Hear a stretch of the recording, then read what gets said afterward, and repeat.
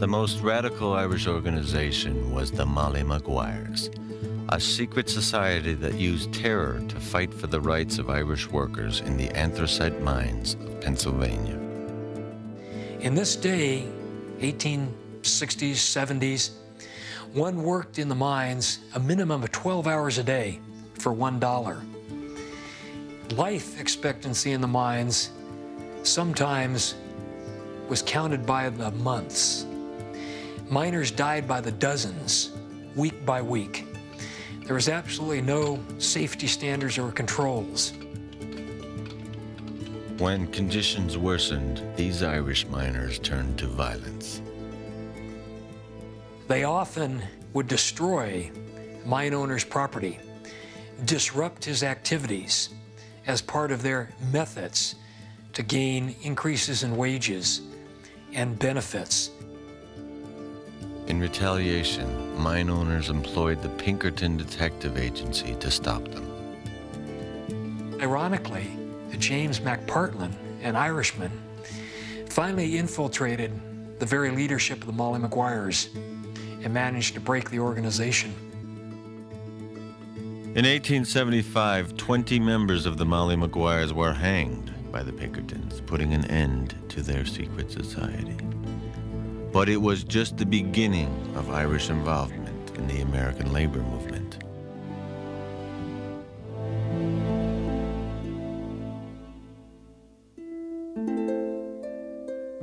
I was born in the city of Cork, Ireland. My people were poor. For generations, they had fought for Ireland's freedom. Many of my folks have died in that struggle. My father came to America in 1835, and as soon as he had become an American citizen, he sent for his family. Of that citizenship, I have ever been proud. Mary Harris Jones.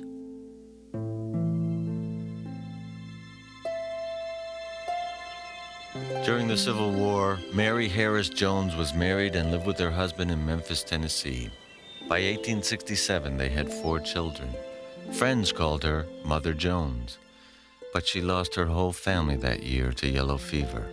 In her grief, she moved to Chicago and worked as a seamstress. Here, in the Irish Bowery, she healed herself by focusing on the suffering of others.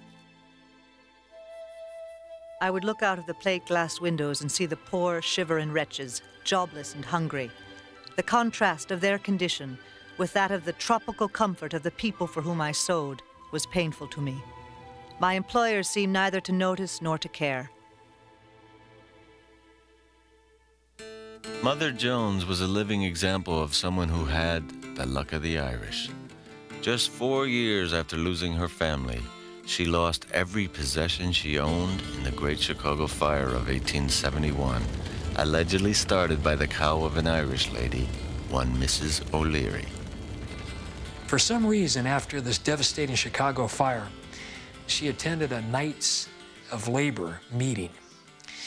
There, she decided to dedicate the rest of her life to organize working men to fight for better conditions and higher pay. Adopting all laborers as her children, Mother Jones made her purpose known. I am not a humanitarian. I am a hell-raiser. For the next 50 years, Mother Jones was at the forefront of every major strike in America, landing in jail numerous times, raising hell for workers' rights. Until her death in 1930, she continued this righteous fight.